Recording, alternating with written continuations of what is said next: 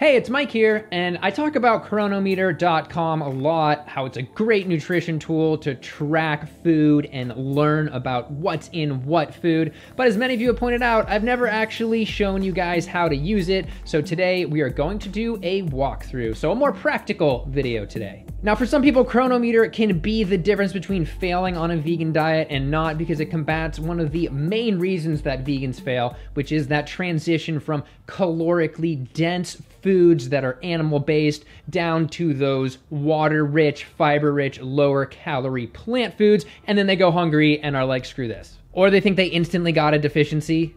No. So if anything, Cronometer can be a tool to ease irrational fears of deficiency on a vegan diet. And a bit of housekeeping, remember, I am not a nutritionist, so some of the settings I'm about to show you are based off my choice to follow certain nutrition authorities. You can make your own choice as to who to follow, and of course, if you want, you can always find a plant-based nutritionist.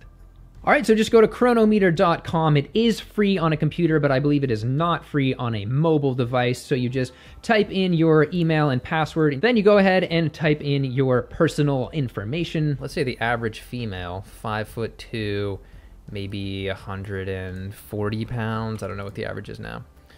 Okay, now you need to validate your account. All right, before we look at how to actually add food and things like that, I want to look at the profile tab and see some of the options you have here. The default is that you're getting emails, no spam, but I don't need emails at all. And then they have a reminder email, which can be very useful. Let's say it's 1 p.m. and you want to get an email then because you might have forgot to log your lunch. So that's pretty cool. And over here we have our body details. This is important because you got your basal metabolic rate, which is how much you burn at rest, but then you have your activity level, which can drastically change how many calories you need. Lightly active versus very active, that's 259 versus 1,166 calories. Moderately active, 650 calories. So let's assume you're moderately active, and then make sure you get all these details right, because, for example, shifting from a 5'2" female to like a 6-foot male, that's, 170 pounds, massively changes the amount of calories required. Another very interesting thing is the nutritional targets over here. A lot of these are going off recommendations by particular authorities, and authorities vary. So it's interesting to see what they suggest here as a default. I wouldn't suggest changing too much here, but there are some interesting things you can do. Like in the beginning, iodine is not visible. It's cool to show that. However, if nobody entered how much iodine was in a food, it will not say there is any. But looking at lipids, there's sort of an interesting thing going on here where it's recommending you to eat a 1-to-10 ratio of omega-3 to omega-6. And we know that 1-to-2 or 1-to-4 is better, but in order to reach that with a minimum of 17 for a guy, you have to be eating way over sort of the recommended limit of omega-3s. So this is a very complicated subject, which deserves a whole nother video, but for now, and this is totally up to you and what authority you want to follow, I definitely pop this up to at least 2, as many vegan nutritionists recommend.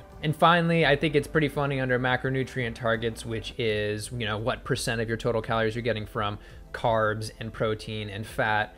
They still have 30bananasaday.com low-fat raw vegan, which is 80-10-10. I'm personally not shooting for any macronutrient ratio in particular. Just eating whole foods is my main goal. Now let's check out some foods. So adding a food is pretty easy. You just type add food here. Let's say we want to eat some black beans. Canned, drained. Let's say you're eating a cup of black beans. 240 calories. And looking down at nutritional target, that's already 50% of your daily need of fiber, quite a bit of iron, things like that. Protein even, you can see a pretty even spread of protein if you're concerned about that. All right, so let's add some more foods and get an idea of what a whole meal might look like. Let's say you're doing rice and beans. This is steamed, not dry. Always pay attention to stuff like that. Here's steamed versus dry. And let's say you're gonna have a cup of that. Let's say you're gonna eat some, I don't know, chard or something, or kale, whatever you want. Cup of that. Maybe we can add some, who knows, maybe you're roasting some almonds. Damn it, roasted right here.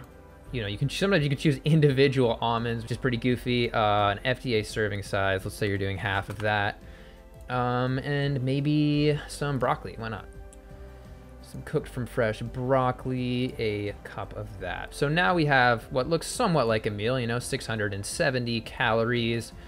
We've got a pretty decent spread here. These are our general nutritional targets like fiber. And keep in mind, if you're going over this, you're not going over your daily recommended maximum. You're just going over the minimum. I've seen people get afraid of that. Iron, doing pretty good. Calcium, maybe you could add some collard greens or something, get some more. So everything is broken down into categories here. Your general, your vitamins, which is fun to look at, getting a lot of vitamin C. You've got your carbs, fats, so you can see that omega-3 to omega-6 ratio here. You've got your minerals, calcium, copper, iodine. See, no iodine. We know for a fact that there is iodine, some iodine in these foods, so this is not a great representation, but sometimes you can get an idea. And going down to protein, we can see where, you know, with one meal, we have surpassed over half of our protein requirement, all the amino acids that we need. This brings me to the main challenge of Cronometer, which is actually inputting the right amounts of food, accurately representing what you're actually eating. And my method for that is simply using a measuring cup to scoop food so you can get an idea of how much you're actually eating that way. And you can, of course, go and get a scale and weigh your food, which is more accurate, but I've never felt the need to go that far. Now let's go up and look at some more foods, because what I would consider the most effective thing about Cronometer is that you can get an idea of how many calories you're actually eating, and people just don't pay attention to that very much. And so let's say you have some romaine, lettuce. Let's say you have 5 cups, 10 cups of romaine. Why not? 10 cups. You're going crazy. 80 calories right here. Come on, 80 calories. That is ridiculous. I also noticed that I did not have the macronutrients showing, so show full macronutrient breakdown should give me a macronutrient breakdown of each food, which is very interesting to see. So carbs, mostly carbs. So let's compare that to some olive oil. You know, even just 2 teaspoons, that's a teaspoon, a tablespoon. 1 tablespoon has more calories than 10 cups of lettuce. So that shows you how refined foods can be crazy, but you also want to make sure you're getting enough calories from whole foods. I also think it's fun to type in various plant foods and see how much, you know, how much protein they actually have. 1.5 cups would be a pretty standard amount. Lentils. You're told that these plants don't have complete protein. These are the essential amino acids. Let's check out another one. Let's say you want to eat some pinto beans or something.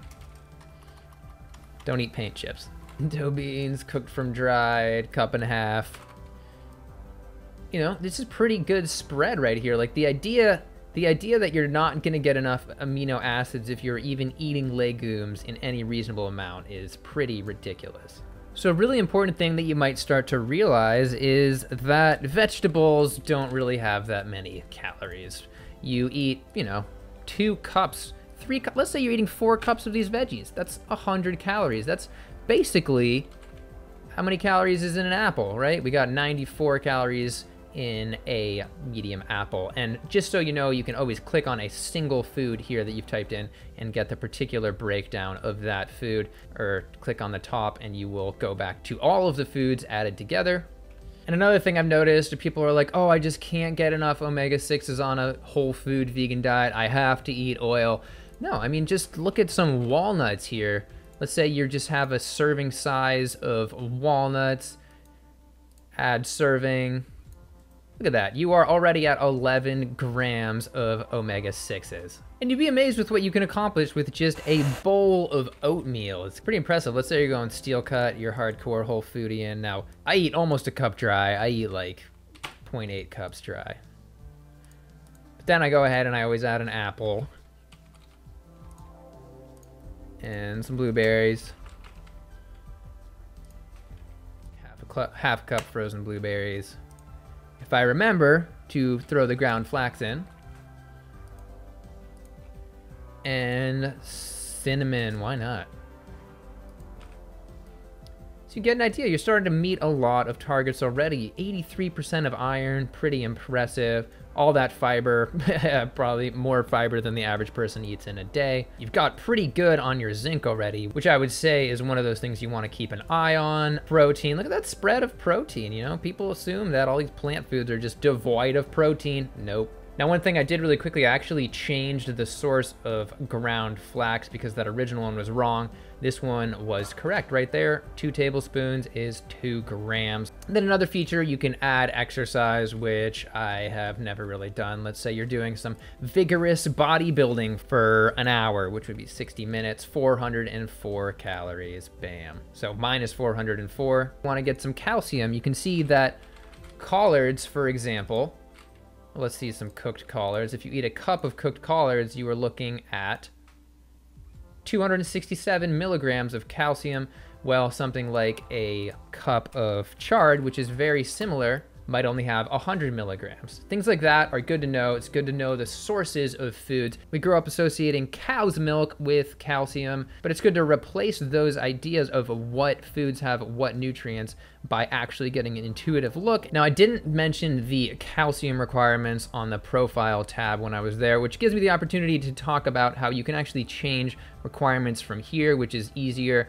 Calcium, as you can see, the requirement is pretty high. I would suggest choosing an authority or talking to a nutritionist to determine exactly what amount of calcium you want to eat. But looking at studies like this one, it's clear that calcium requirements are sometimes too high. Also, that the amount of animal protein that you eat increases your urinary calcium and therefore your calcium requirements, as well as the sodium that you eat. So according to this study, somebody who doesn't eat a lot of sodium and doesn't eat very much animal protein could only require 400 milligrams per day. There's no reason to go quite that low. So if you feel like this is ridiculously high, I believe the EU says 800 milligrams, as well as some other authorities. A lot say 1,000 though, so choose your own authority. Don't just go with what I'm going with or talk to a nutritionist about it. But this topic deserves a whole video because there are other things at play here, like the dairy lobby, as well as studies done on people with severe atherosclerosis, limiting the blood supply to their bones.